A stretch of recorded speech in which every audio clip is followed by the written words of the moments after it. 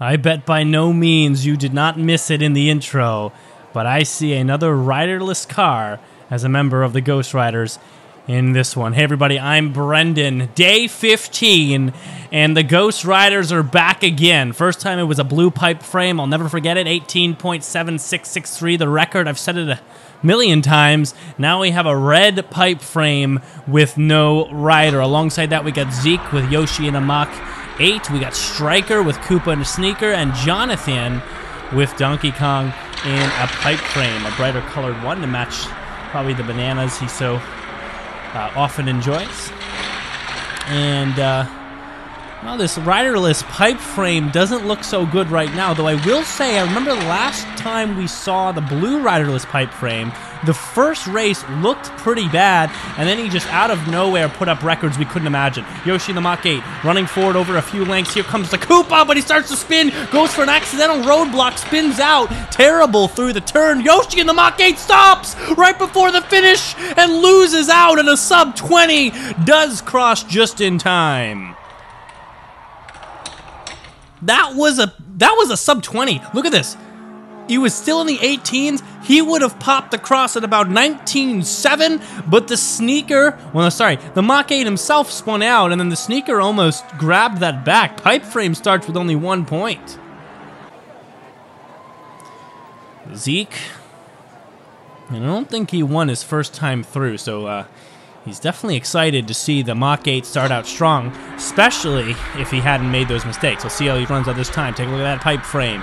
I think it's harder to prepare a pipe frame without a rider for racing, so maybe some lubrication or some axle straightening could be involved in this pipe frame's less than desirable performance in this one. Without a rider, you have less control, less weight, less everything, and you need the perfect setting for things to work out well. Looks like Zeke has that perfect setting though with Yoshi manning that Mach 8. Things are looking fast and smooth for this car. He breaks into this back section. Ooh, starts to bounce around a little bit, maintains the speed, goes outside on the hairpin, back inside, down to the finish he goes. No zigging and zagging too much, and he'll go 19.8 even on that. Sneaker comes across again, not bad. Pipe frame goes up a place, and Donkey Kong slots next to him for 1. I will tell you, I would not sleep on the Sneaker. Let's look at that time he puts up there. I'd say 20, I think more 21 actually. But I think he's racing fast, so the Sneaker could be a threat if he moves on as well. Normally you do not see Sneakers, no matter who's manning them, do very well. But this one is, well, he's coming out pretty strong. Maybe the Koopa Troopa has that kind of secret ability in this model. Pipe frame dropping back early on. Donkey Kong trying to shove his way in there, but easily overtaken into the second straight. We got the Mach 8 on the near side, stretching out that early lead into the third straight. Looks like he's going to run away once again. Man, the speed there is incredible. The camera almost can't catch up. And through that second to last turn before the wide track, and the Mach 8's by himself here. Inside line, loses some speed. You can see wheels leaving the ground right there. How does he bump into the transition? Oh, spins and loses it all. Control, speed's gone. He'll barely make a way around the turn, knocked forward by the pipe frame, who's back in the game, but loses because he couldn't go away.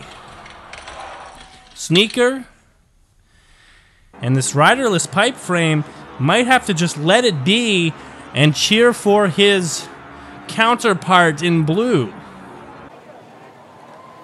1, 2, 3. So pattern would suggest the Ghost Riders might come out with a 5 here, but would that be enough? I mean, we have a points of 6 for the Ghost Rider, and even our second place over here of Striker, well, he actually has 8, so a 5 would put the Ghost Rider in at least a tiebreaker position. Zeke's got it, though, with 3 5s. Working on a partial sweep here for sure. Let's see if he can manage it. Ghost Rider has to work his way back up in front of the Sneaker if he's going to take it, even to 5, but he's right now in the back of the pack. I don't think it's going to happen right here. The Mach 8 is looking slow right now. Another outside line, and the Sneaker might start to take over. They're neck and neck here, and the Sneaker burns in front by a length and transitions badly. They're both turned around. Here comes the pipe frame, who's also backwards. Can he wiggle around to the outside? They're all in a single file, and the Sneaker gets across while the Ghost Rider drops back. Sneaker ends the partial sweep, shows that he's in the game for it. Not sub 21. But with all that turning and twisting in the back section, you might wonder if a sub 20 is possible for the sneaker. We'll table that until the finals. Take the next 4. Peach Racing. Well, as you might expect, Peach in a sports coupe. Ray, Dry Bones in a circuit special, who I'm a big fan of. Well, hopefully he'll come out fast here in the later heats. We have Peach in a Mach 8 because of Taylor P. Thank you to him for submitting. And I don't know why I thanked them for submitting. It was kind of random. And Bowser Jr. there in the circuit special. We got Peach, Mach 8, starting to twist there as we head towards the turn. Ooh, middle of the turn. Starts to lose traction, but I think we'll start strong here with 20.4. Oh my god, the sports coupe might have gotten stirred there. Sometimes I reset my brain after the first one comes across and forget how close these other races can get. That was very close right there. Sports Coupe almost destroyed Ray, but came up just a little short. Peach Racing, the potential's there. What did I say for Bowser Jr.? That's another circuit special, I believe, there for Bowser Jr. I forget what I said, but either way, 2 circuit specials, a sports coupe and a Mach 8 here, 2 Peaches, a Dry Bones, and a Bowser Jr. And the names are listed above corresponding. Here we go, Mach 8 on the other side here. Oh, building that lead up to 5, 6, and even more. Camera trying to keep up around that turn. Ooh, wheels leave the ground as the Mach 8 steadies herself through that wide turn now. Oh, can't get around with a lot of speed. You see the loss of speed there. Just crawled around that turn, bounces in here, maintains control, rounds that hairpin nice and high, but then comes inside on it, skids for a second, speed is low. Here comes the sport coupe to the near side, far side, and she can't find the gap. 22. What was the gap problem here? Oh, just a nick on the front wheel. I thought she had the gap on the far side, but the Mach 8 was not close enough to that near edge to allow room. And you saw it was just like the front nose tapped a little bit. It was really weird. Well, there you have it. Mach 8 running out once again, working on a partial sweep with 2 5s. Who else is in there? Looks like it's going to be Ray or Peach Racing. Bowser Jr. is not handling this so well so far. I think Peach here, if controlled, if straight, if capable, has a chance to go sub 20, but not as simply as our friends from the first group. So we'll see how she takes to the track here. Running into the fat track section, spins, bumps again, loses control, full 360. Here comes the hairpin inside and crawling. Here comes the sports coupe on the far side. No, blocked, nice by the Mach 8. Steals momentum, sports coupe can't find a gap again. Dry Bones will cross. Sports coupe looking good here. Bowser Jr. again with a 1. And Peach in the Mach 8, almost said B-Dasher.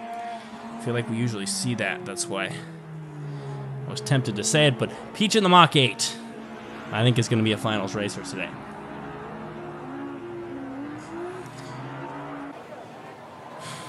What do you think, guys? What do you think about all these racers? Who's going to win the finals? We only have one more day after this before the finals. And I'm telling you what, I am unsure. I mean, I know Victor Quiles is there twice. There's another team that's there twice. I remember noticing it last time and forgetting to point it out. The team from last week or the week before has 2 cars in the finals as well. So congratulations to both of them. Are they going to stand strong? Is it just going to be Ghost Rider with their blue pipe frame? Maybe even a car we haven't seen yet from day 16 or today's final? I mean, who's going to win? Start casting those votes. Start thinking about it. Start giving analyses in the comments, and I'll ruminate on them. Here we go. Peach in the Mach 8.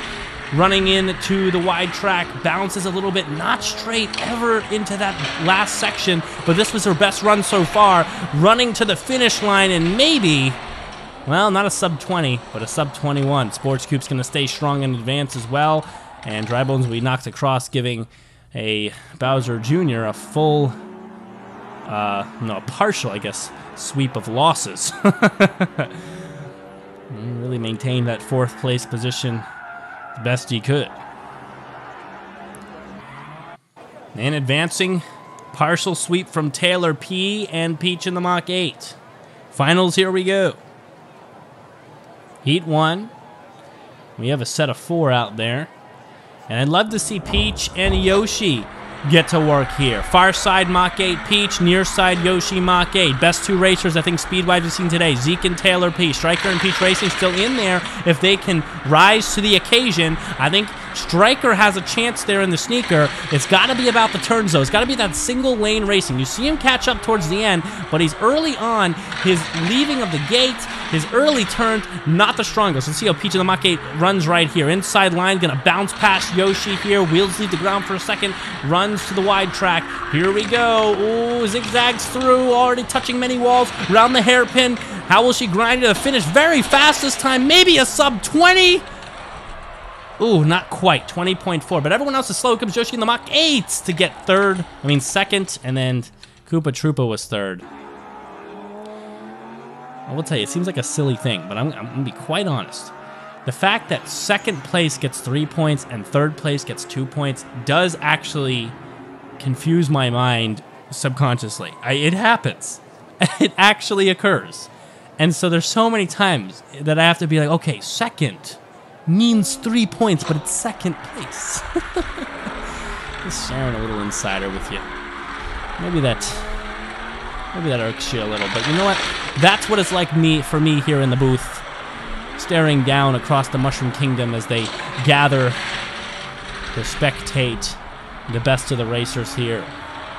And this was really an open tournament. This is not like a closed thing. Any Mushroom Kingdom racer had a chance to race in this one by submittal. And that's why we saw a big range of speeds and skill levels as we were racing today. Here comes Yoshi in the Mach 8, sporting a big skill level in this one, but starts to turn, gets himself righted through the hairpin, backwards racing towards the end, but has enough room and lead to grab that in 21 seconds. Who's going to come second? This is big here. The sneaker is going to make an appearance. Taylor P's sweep is gone. 5 races in, not bad. Peach in the sports coupe is parked right before the banked hairpin in the wide track.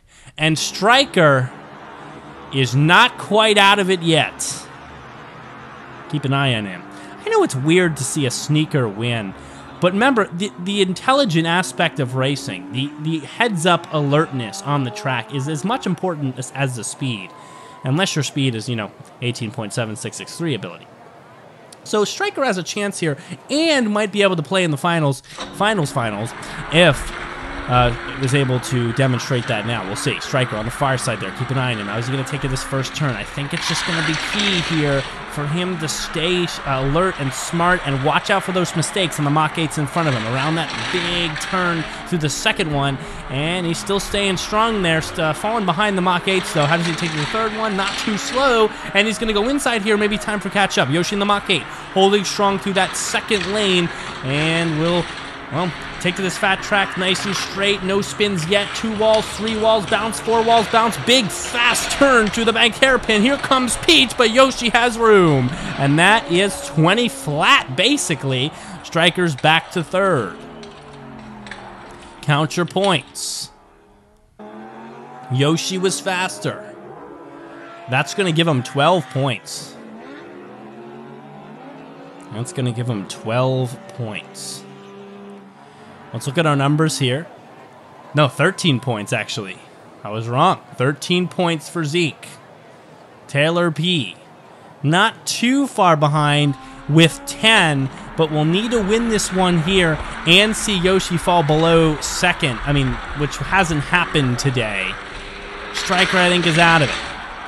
Peach needs to stay strong here. Ooh, wiggling her way into second place. Has inner lines to work with. She needs to jump out now. Yoshi is holding a strong lead. Been the fastest today, though, so it looks good for him. But maybe Peach can cause an upset here. Inside line. Maybe the Mach 8 will leave the ground here. Yes, like usual. Whips through those turns. All wheels jumping through the sharp turn. Spins. Loses control and is slow. Here comes Peach. Far side around the outside, but transfers momentum. Still has a chance. Pushes again. Had 2 gaps to find and missed both.